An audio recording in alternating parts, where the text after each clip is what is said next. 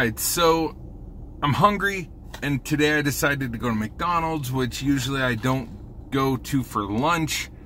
Very rarely even go there for breakfast or even dinner. But I was hungry, so I decided to go. So I'm looking at the board, and I see they've got their signature crafted recipes. They've changed it up. They used to have the guacamole one, the barbecue one, and then they had another one. This one that I got is the white cheddar garlic, or the garlic white cheddar. I requested the grilled chicken, but they ran out. So instead they made the quarter pounder meat that is grilled fresh, never frozen. Let's take a look at this. The bun looks like your typical McDonald's bun. It's supposed to be on an artisan roll. Doesn't really look like it. The lettuce is still your typical McDonald's lettuce. There's this much mayonnaise on there. Not much. There is a big thick slice of tomato, white cheddar right there. You can see that. And then the hamburger bun. Now, or the hamburger. The ad that they have playing in the store itself makes it look like that burger is just thick and juicy and all this other stuff. This burger, I'm not gonna lie, it's $4.99. It looks sad. It looks like a very sad burger for $5. But let's see how it tastes.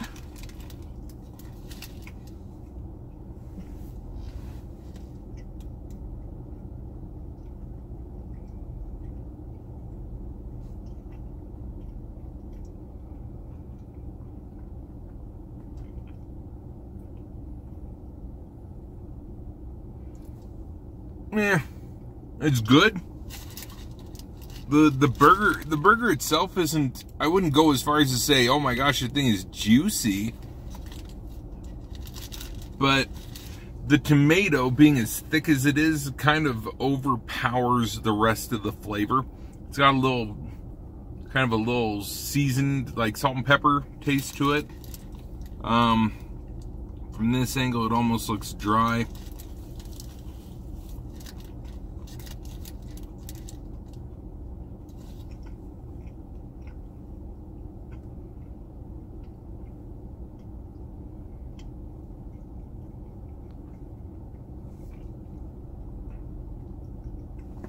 Oh, it's not a thumbs up.